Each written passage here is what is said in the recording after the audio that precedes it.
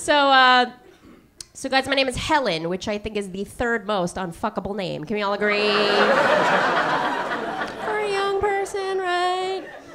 I think it goes Mildred, and then Gertrude, and then Helen as far as totally unfuckable names.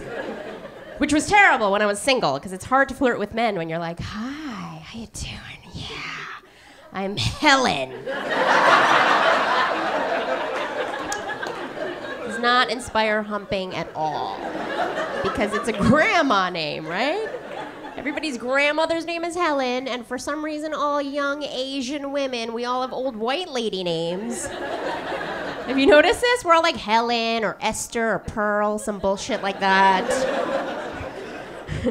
It's like our immigrant parents got their hands on a baby name book from the 1920s, and they were just passing it around. Like my dad was like, oh.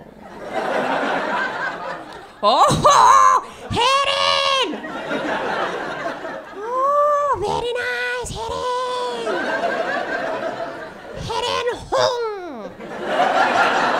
I like it! So catchy, I like it. Here's the thing about the name Helen. There have only been two really famous Helens in all of history, right? One of them was the most beautiful woman in the world, Helen of Troy, and the other famous Helen was blind, deaf, and dumb. Guess which Helen I'm named after? Not the hot one.